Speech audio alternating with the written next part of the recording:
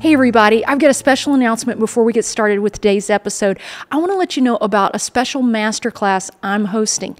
It's called How to Talk with Our Kids About Holiness. We're going to take on some special topics like discussing modesty, media, gender distinction, and all these important topics we want to dig into. We'll be joined by special guests Tim and Stacy Gaddy. It's going to be an amazing time. Please join us. It'll start April 30th on Zoom. You can click on the link in the show notes to get more details, and we hope to see you there.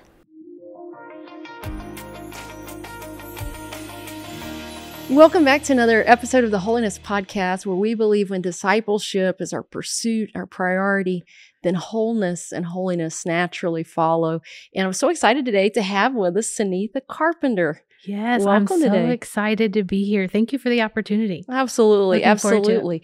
I was thinking back today, I remember, oh man, it's been 2-3 years ago maybe, we did a video together talking about with teachers how to help youth get more engaged in thinking about missions. That's right. If you remember that, that's been a while back. So somewhere floating around in YouTube, we got a video out there. The OG team talking about For that. real. Yeah, I was very passionate about missions. I still am, still love missions. But absolutely, yes. absolutely. So some folks probably already know you. They've been on mission trips in the past with you and everything, but tell us a little bit about you and what you're up to these days. Okay. So yes, I stepped out of AYC in the end of 2022, I think. Then I got the neat opportunity to become admin pastor at the sanctuary here in St. Louis. Never ever saw that coming from a million miles away. I still sometimes wake up in the morning, I'm like, Lord, this is real, so that's a cool thing that God has given me the opportunity to work in, and he's working on me in that as well. And I got married in 2023. So that's a whole new world too. So it's like new worlds everywhere. Nothing is the same, but it's great. It really is. So that's what it's kind of happening in life right now in ministry, I would say. That's so great. Well, I'm blessed to get to know you from attending the same church and blessed by your ministry there. And so glad you're here for this conversation, because we've been on this journey with this podcast. This is season 3, and we've been talking about just this discipleship journey, growing close to God. And of course, the title, holiness, we believe we become whole as we get closer to God and understand our purpose. But this whole process of growing closer to God, obviously, prayer is one of the ways that we do that. And so I guess maybe let me just start by saying, I'm kind of asking everybody, what's your kind of working definition of prayer? What does that mean to you, look like to you? So maybe just start us there. Okay. So I think when I was younger, let me start there. Prayer was this elusive thing to me. I didn't really know what it was. It was something that we said the beginning of service, over dinner, or, whatever that was. I never really knew the depth of it, right? So I just kind of thought it was a task list item that we just checked off because that's what we're supposed to do. And as I grew up in church and just kind of dove in, it took me a while to really grasp it, probably because I just didn't really know how to dig in and figure it out. Yeah. But to me, what prayer is a relationship and a conversation with God. And whenever I approached it that way, it was something that I was excited to wake up in the morning and do. It wasn't like, okay, God, here's my list. I just need to tell you all the things and deuces, I'll see you later. It was more of like, let's talk about these things. I want to hear your perspective. It was just this conversation, and then it built a relationship because I didn't know what that looked like. But so I would say my definition has probably evolved over the years, and I'm so thankful that God has taken me on that journey to see where it's at for me. That definition is for me now.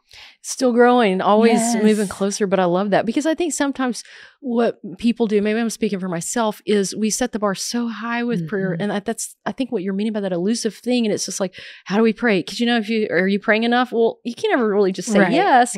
So it almost feels like you said, I love that word elusive, like how do we get there? Because I'm not ever sure that I'm really like, I got it, check, I'm doing this, we're done. Yeah. And so that's interesting about this idea of it when it's connected to the relationship, though. I don't think anybody's sitting down and thinking about a friend or spouse and going, wow, did I talk to them enough today? Right. They're probably not asking that question, but as they grow close to that person, naturally they're talking to each other.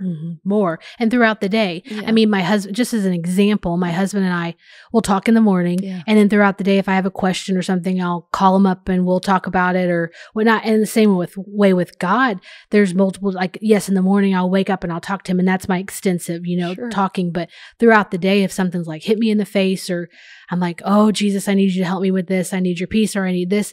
And I have that short conversation then, but it's throughout the day that it's a continual conversation, and he speaks continually too. So it's that relationship building for sure. I love it. I love it. Well, one of the things I would love you to share a little bit with the viewers and listeners, you preached at our church recently.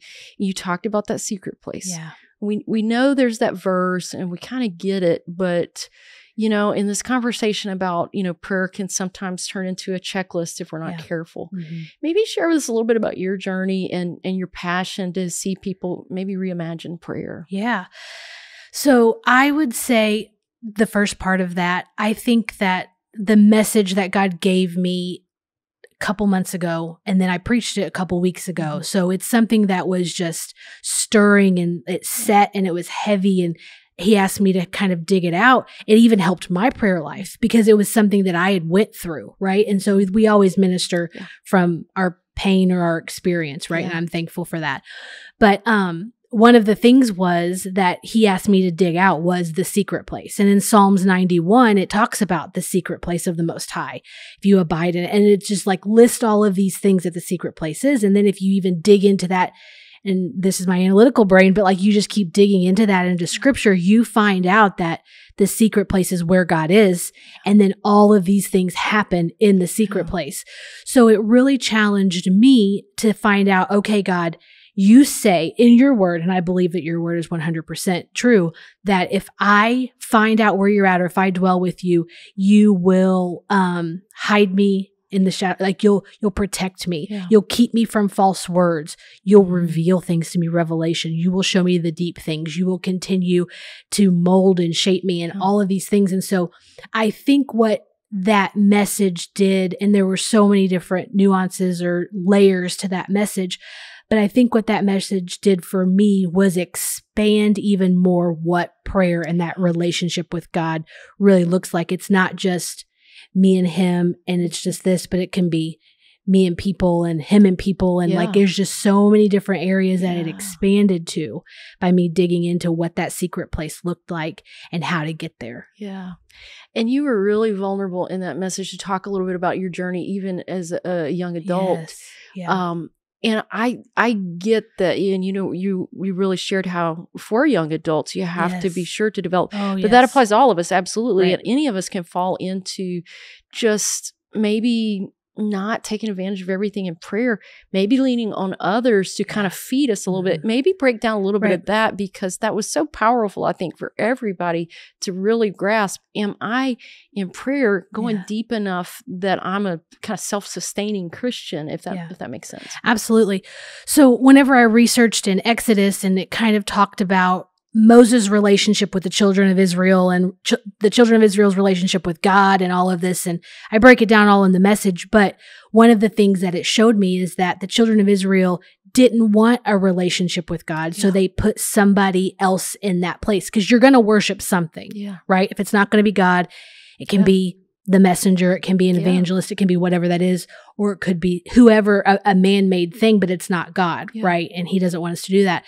And so just kind of taking on that journey of how do we not let that happen, or how does that not really pan out? Well, I gave the story about whenever I was younger, got into church, and I'm learning, and I don't understand everything. Everything's so new. Yeah. But one of the things that I did wrong was I put somebody that was in leadership, that messenger, I would call him, in the place of God. Yeah. And so when that messenger kind of strayed away, I strayed away because I didn't have a relationship with God.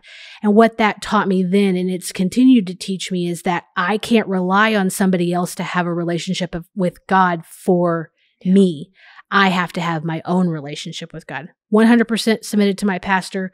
Whatever he says goes, all of that. But it's not going to work well if I don't have a relationship with God. And I can't expect my pastor to have a relationship with God for me. Yeah. I have to have it on my own.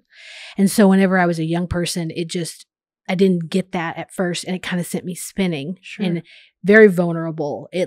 I went off the path, all the crazy stuff. I wish I would have learned that. I know we probably all have stories in our lives that have taught us something. Thankful for the grace and the mercy of God that brought me back. Right. But it really taught me hard that I can't rely on people.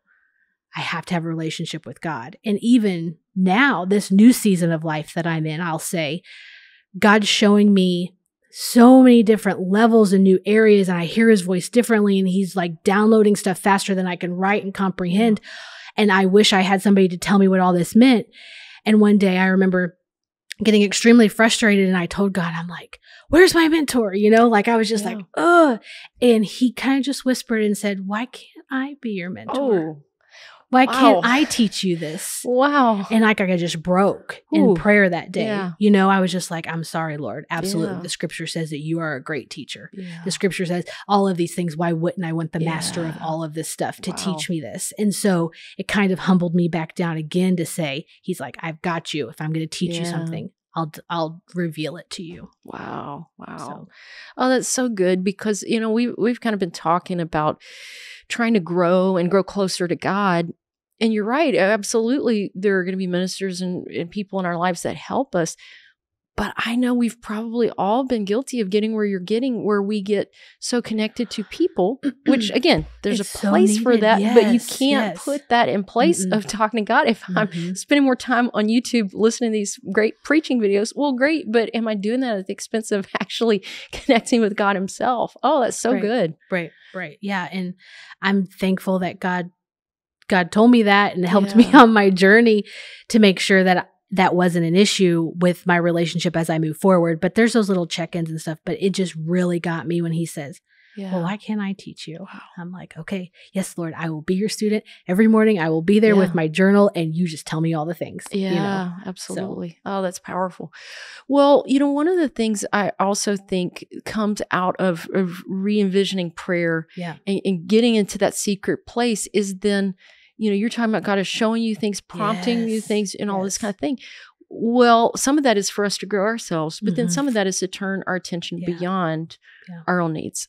Definitely, I've been guilty of prayer was I go to God with this stuff. It's like, I got a cold. I need this financial breakthrough. I need, and I've got my list. Let me give you my list. And I'll just say, God bless my pastor. And then I did that, and I'm off I go. Right. But maybe talk to us about kind of getting prayer in the right perspective, so it's not just me about me. Yes. What might that look like to look at prayer more than just me taking my needs to God? Right. And so I think that prayer is so powerful, and sometimes we're kind of like saying, okay, I'll just say the prayer, or I'll just say something like there. But I think it starts with understanding how powerful prayer is and how God loves us. He cares for us, right? So he wants to hear our needs and hear the needs or the cares of our heart, I would say, And so as you go throughout life, you connect with people, you go to different countries and you see needs and all of that. And it is heavy on your heart. Yeah. So then you're going to want to pray about those things. And he is dear to those, that are like that. So I would say that, yes, prayer is a conversation with God, a relationship with God. It changes and molds you to who you are. It changes you to be more like him. So you have the same things that he cares for, that you care for, and all of that. And then I think you'll see where, as you dig in and as you talk to God more, you're able to share those things that he cares about. So like when you pray for people, when you pray for countries, when you pray for missionaries, when you pray for family members, anything outside of yourself, that if this gets answered, it doesn't affect me other than I can just rejoice with that person. Right. Yeah. And also I've found that, okay, like, Lord, how do I know how to pray? Like, who do I know I need to pray for, or who to, that kind of thing. And I know that as I go down a list, or as I pray for people that are kind of like in my mind, I'll feel like this tug. It's almost like, go fishing. Okay, I'm Yeah. going to relate it to this country Yeah. girl in me. Yeah. You cast it out there and it's just kind of bobbing and you're Yeah. just like, okay, Lord, I ask that you touch this and person, this person, this person. And then as soon as you say one, it like a bite on the hook and it just like goes. Yeah. And I'm like, oh, this is where I need to stay for a little bit. So then I just continue to pray for that person, that country, that situation or whatever. And then things just come to my mind. And I'm like, maybe it's a gift of knowledge. I don't know, but like, it's just, it just downloads and you're just praying for all these things. I didn't even know I needed to pray for this, but it's God helping you do those prayers and say those prayers. And so I think that's been huge for me because it was so daunting to be like, how do I pray for others or how do I pray for other things? But God will guide you. 100%. Yeah. The Spirit makes intercession. Yes. Yeah. So good. And when I think about, Jesus teaching the disciples to pray, our Father in heaven, hallowed be your name. But then right off the bat, let your kingdom come. Yes. So that idea of kingdom prayers, I think is a lot what you're talking about, moving beyond just my things. Thankfully he's merciful and he's going to take care of us and he does care, obviously. But I love that idea of being sensitive to his voice and his prompting to move on beyond myself and then let him guide to where I need to spend some time and intercede for needs and pray beyond myself. Yes. I love that. That. Talk to us a little bit because you shared, your passion for missions and places beyond, my neighborhood. Talk to us a little bit about, praying for the world beyond our neck of the woods. So I know that I've had great opportunities to travel the world, been to multiple countries, been in different cultures, and I would even say like different spiritual warfare situations in the country, like strongholds. Maybe that's what, feeling kind of strongholds. And I understand that going to the countries, you feel that a little bit more so you know how to pray, or you know what you need to do. But I can say even if you've never been in a country, you can pray for missionaries and you can pray for countries, you can pray for leadership and all of that. So whenever I think about a country, and I'm going to make up a name, but if I'm going to pray for Timbuktu, which I think is a country, it's maybe a city, but if I'm going to pray for that country, I might go and research and read about it a little bit, just so I know the history, because historical situations can give way for strongholds, right? And so if I want to pray against that for that country, then I'll know how to specifically say they deal with racism or they deal with poverty, like whatever it is that you can kind of pray against in that. And then I also pray that God draws the people unto him, because that's what scripture says, right? They come to him because he draws them.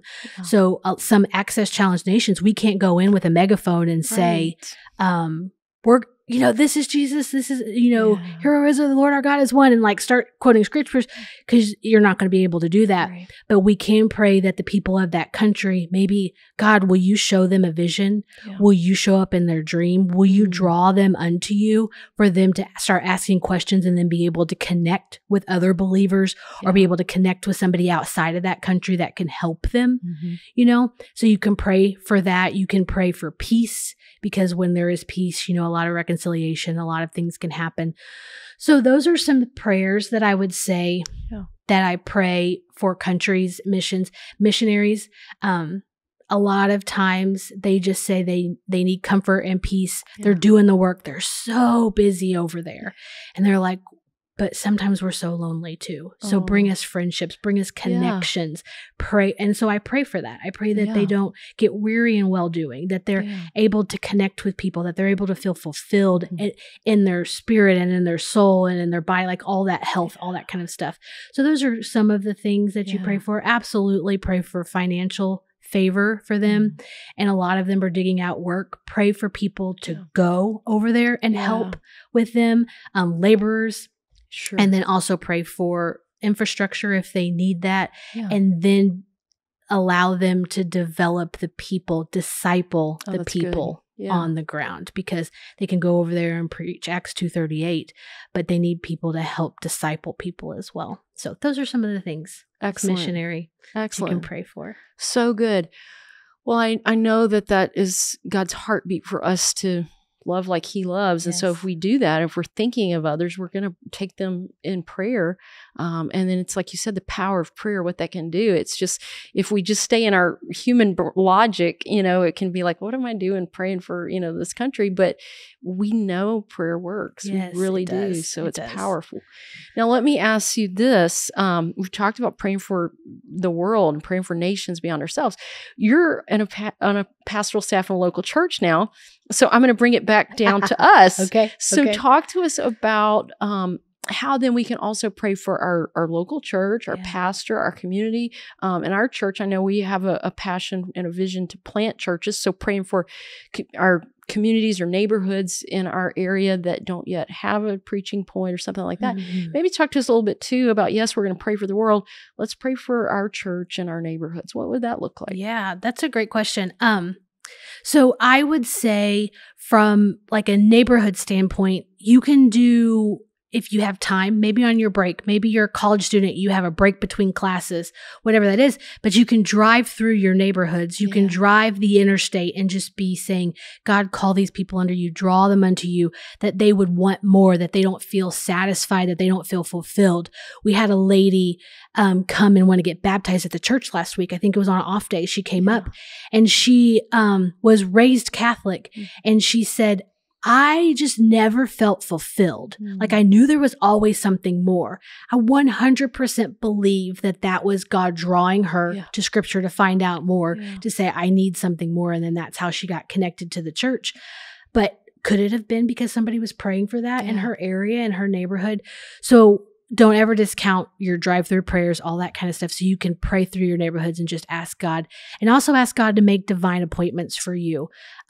We might be the only Jesus that they see. And so ask God, be like, you know what, Lord, who are you drawing unto you? Who are you wanting us to connect with? And if I meet them at the grocery store, I'm going to tell them about you. Pray for those divine appointments or those opportunities for you to share who Jesus is with them. I would say that. For the local assembly, I mean, you guys know your church, what they need, what they can, I want to say improve on, but just enhance. I would say that word. I would pray for that. Like us, I know at the local level, you're our discipleship director at the sanctuary. So thankful to be able to work with you. But our passion is for people to grow, right? And so my prayer, if this was me, I would say, okay, Lord, send us teachers, send us Bible study teachers that want to disciple people. Yeah. And so send people, or let them be hungry to be able to work in the church and all of that. So I would pray for that. But then also that people are hungry that want to dig into that. And from a pastoral look at it, pray for your pastor. Yeah. You don't ever discount that either. It's so valuable. And you praying for protection of their mind, of their thoughts. There can be intrusive thoughts. There can be, like, they're attacked all the time because they're the ones shepherding the flock, right? And so the enemy knows that I can come against their mind, or I can come against their health, whatever that is. But if you can pray protection over your pastor, revelation, allow him to have this great relationship with God, or whatever those needs are. And sometimes your pastors will tell you, like, hey, I need you to pray for this about my family or whatever. Don't discount your prayers. God hears them. And as an administrative pastor, I'm so thankful when somebody texts me during the day and they're like, I prayed for you today. And I'm just like, oh, because I know that's so much more than me trying to dig stuff out. I know that God's listening to that. So. Oh, I love it. I love it. It's just so good and practical about these certain prayer points. And then I just connect that to what you said earlier. Yes, we're going to have some practical prayer points, but we're also going to, as we pray, be sensitive. And if God just all of a sudden puts something on us, maybe it's somebody on the staff at the church that I don't pray for every day, but as I'm praying for the church, God pops that image of that person in my mind. And all of a sudden I'm praying for sister, somebody that I maybe didn't sit down to pray about, but just being spirit led. Absolutely. And even in services sometimes, like altar calls are going on, and I'll be praying in the altar with people, but then I'll just kind of look up and I'll see somebody, and God will, and it's weird because sometimes, like, he'll highlight them. Like, I'll just see him out of the entire crowd. Yeah. And I'm like, okay, I don't know what they're going through, but I'm going to either go pray for them, or I'm going to take their name and pray for them when I, talk to him in the morning, in the afternoon, in the evening, whatever that is. Yeah. But if God ever puts somebody on your heart and you're like, man, I've been thinking about this person a lot. Yeah. go pray for them. Right. Go pray for them. You never know. I promise nobody's going to reject prayers. Yeah, you know, even if there's nothing going on in their life, maybe you're seeding it for the future. It's so important to just kind of follow after that and be spirit led whenever you're thinking about prayer. Oh, it's so good. That's so good. I am really grateful for your sensitivity.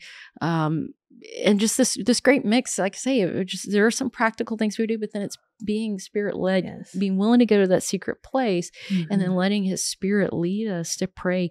Yes, he's going to take care of my needs, but I want to be also a blessing to him and the people he loves by praying beyond myself. Yes. So good. So good. Yeah. Well, we've had a conversation about prayer. Yeah. As we kind of wrap up, I guess I want to do two things. Okay. First, why don't you maybe give some encouragement if there's somebody out there who they're listening today and maybe they're challenged because some of the things we've talked about, there's not something they really prayed for before. Maybe somebody out there is watching or listening and you got to be honest, say, ooh, prayer has kind of become something where I just take care of my stuff I'm worried about. What encouragement or instruction would you give them if they want to go ahead and kind of take advantage of some of these things that you're sharing? That's a great question. I want to say all the things that we've talked about today were never meant to make you feel smaller or that you weren't adequate. But I hope that they inspired you to want to do more. And more can be 2 minutes.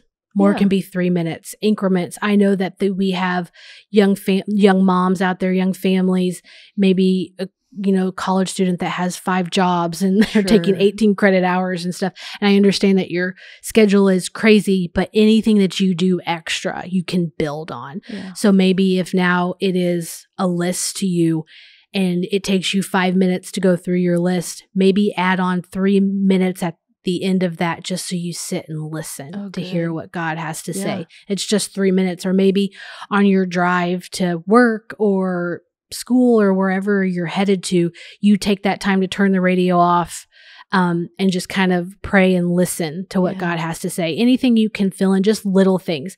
And any little thing is a big thing. So you'll just continue to build on that. And I know it's going to be so worth it.